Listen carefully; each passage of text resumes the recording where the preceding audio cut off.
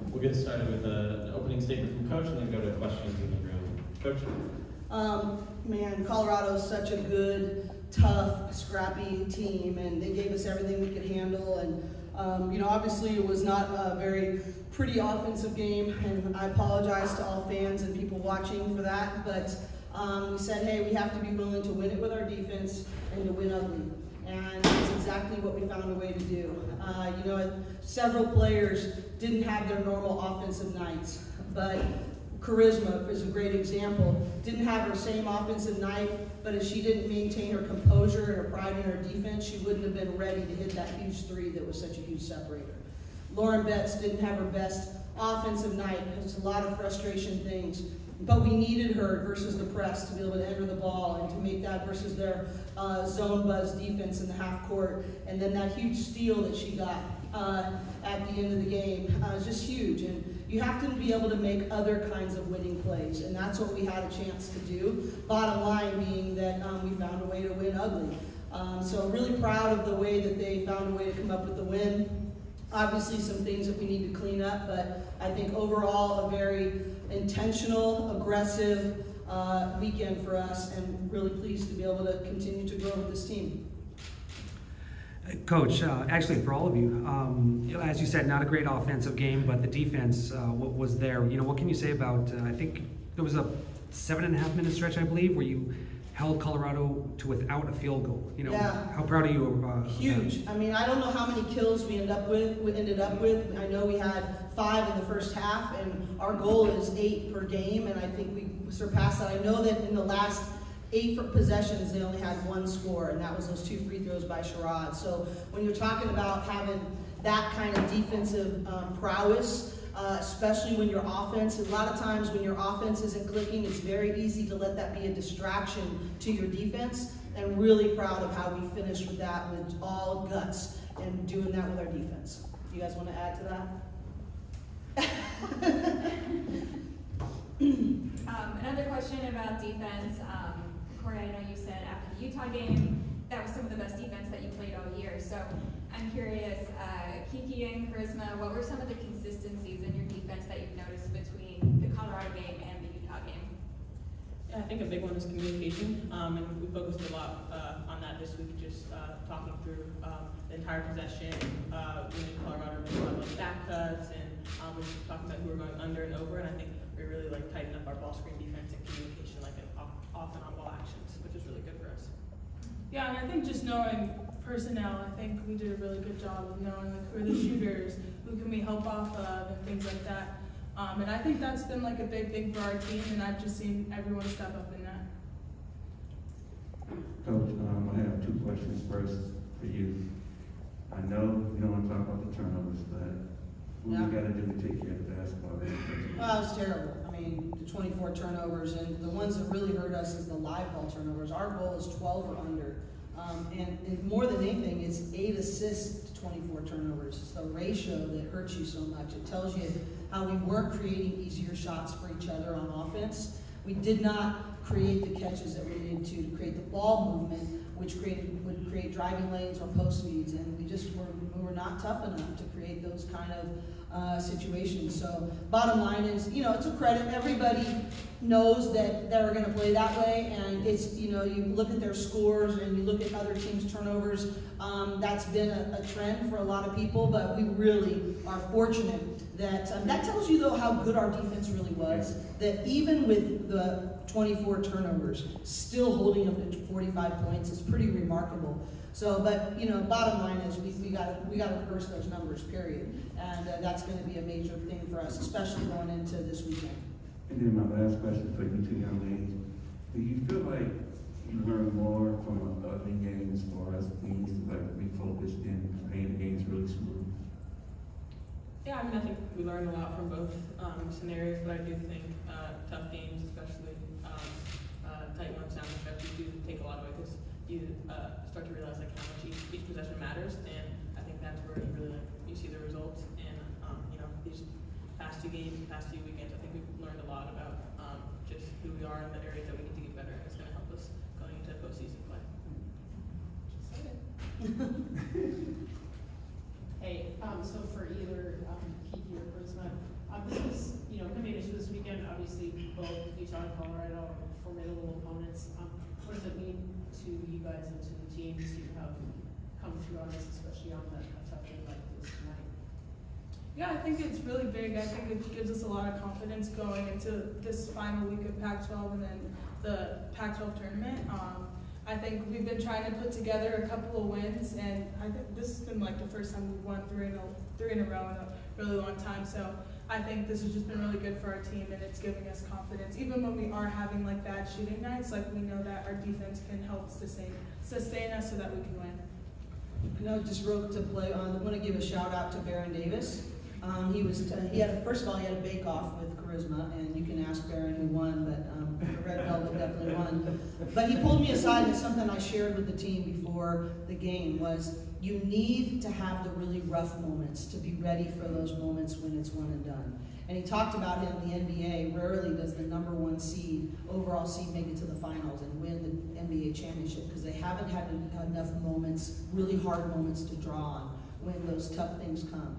And there's going to be a time down the road that we're going to have a tough offensive, night, and we're going to be able to say, hey, remember that Colorado game? We know how to do this. We know how to win with our defense. And I think that's really important, and these will be moments we draw on. And then just a real quick follow-up question. I know this is the end of the season, it's kind of the dog days of the season. How do you two, being the team leaders that you are, kind of regroup and refresh and forget how late in the season it is and prepare to go on to the next stuff? Because obviously, quote-unquote, there's still a lot of basketball left to play.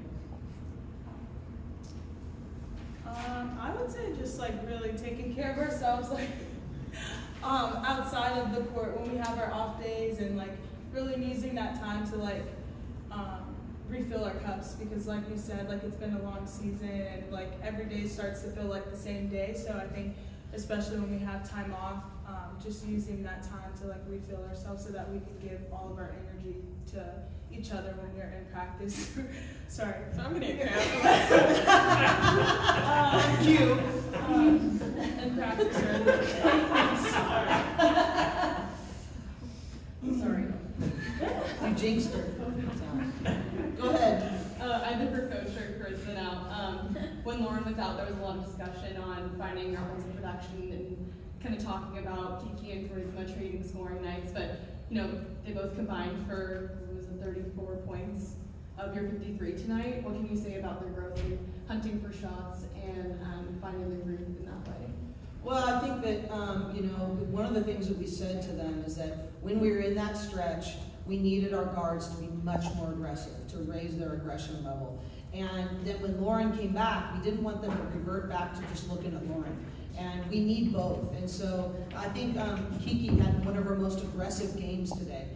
She got to her pull-up, she hunted for a shot, she got to the cup more, she wasn't hesitant on her catch and shoot, but more important to me, some of the plays she made defensively and rebounding-wise. And so we need their aggression. Charisma has been leading us defensively with her aggression all year long, but maintaining her offensive aggression is really, really important. We don't, it's not the Lauren Betts show. She is an integral part of our team. But I have said ever since the very beginning, I remember after the UConn game, I was sitting in media with these two, and I said, we will go as far as these two take it. And they have risen to every challenge, and I know they're going to take us really far. For Charisma, I did want to ask, it's senior night. Can you talk a little bit briefly about, coming back for this 5th year, what it's meant to you, and then, getting a win on senior night, and what that means to you? Yeah, obviously super fun to get a win on senior night because it would be really awkward after we didn't. But yeah, it meant a lot to me to come back. I've had so much fun this year, and even like coming back with Cam has been so much fun, and having Izzy and Emily and Angela with me along this journey, and my other teammates as well. But I've had the best time, and like I'm super grateful for the time that I've had here at UCLA. Charisma, Coach mentioned that big three late in the fourth. Like, what did you kind of sense from that moment? You guys hadn't scored in a really long time. So what did you kind of sense was the mood of the team, and what did you see on that play specifically? I just saw no one guarding me, honestly. But yeah, no one's guarding me, and that's a shot that I practice all the time. So I just took the shot and went in. Yeah. For all of you, 2 accomplishments tonight with this win. Not only do you tie for second place in the Pac-12, but you now have 7 wins over top 25 teams, the most in the nation. What can you say about that? Well, I think that's what I believe we're capable of, and I think that we had a rough spot in the middle. We didn't have all of our players. We weren't all healthy, but we're getting back together now, and I think I'm really, really proud of the different ways we're finding ways to win. I think it's really important we mention Lena and Wally tonight, or Christine Walla. They were so huge and solid for us, and when we have those wins over 7 wins over top 25, it's not because of the big names all the time. It's all the little plays, all the little selfless plays that you're willing to make our team win. And I think that's why we have to lead the nation in that, is that we've got a very selfless team, and they're willing to do whatever it takes any given night. We have a phrase we use all the time: sometimes you, sometimes me, always us. And the reality is, it's the 4 letters and getting the dub, and whatever we got to do to make that happen. And I think that's why we've been leading in that category. My last question, Fonzie. This is going to be the last year of the Pac-12. So when you're going up to the Pac-12 tournament, and then NCAA tournament, what is going to be your fondest memory of playing in the Pac-12?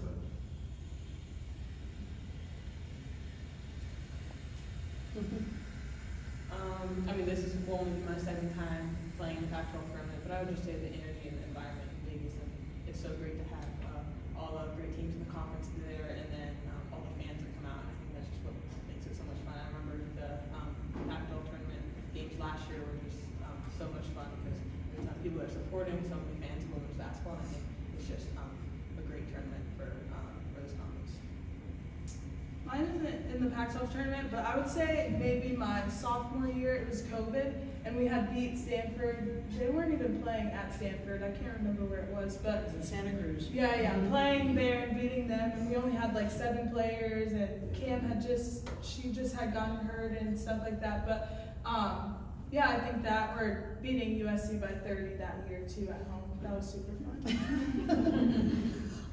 For me, it's really about being a part of the rise from being last of the Power 5 and then raising up to being first, of the Power 5 conferences, and just being able to say thank you to as many people behind the scenes as possible. And also the alumni before us. We walk in the path that they blazed, and people like, I remember it was, I think, my 2nd year here, and we got together a day early, all the coaches from our spring meetings said, how are we going to raise this thing from last to first? And we agreed on like 3 guiding principles, and now to see it come to fruition and have sustained excellence, I'm really humbled and proud to be a part of that. I really want to say thank you to all the people that came before us and all the people behind the scenes that make it happen.